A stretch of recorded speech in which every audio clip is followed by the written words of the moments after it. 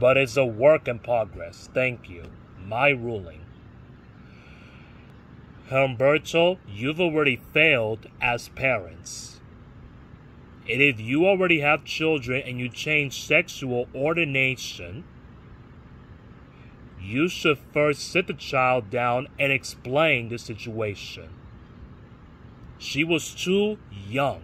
So what? Kids understand everything. And at 2 or 4, they understand gay and this and that. They understand everything. But parents are going to want to go living on in the 1700s. Come back to the present. Kids get it.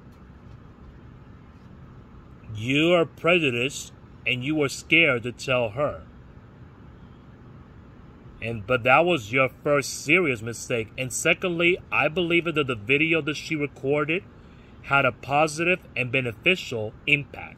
And it brings awareness to what happens when parents are not being honest with their children at all. It is a sample of what these changes bring about, and it speaks to the cruelty of other children.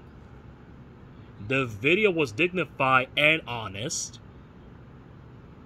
You're not even getting the $50,000, and the video will have to be remain all the way up. We advise you but to sue your employer.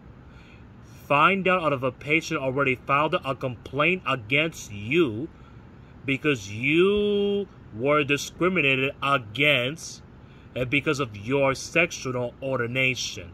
That's where the money is at.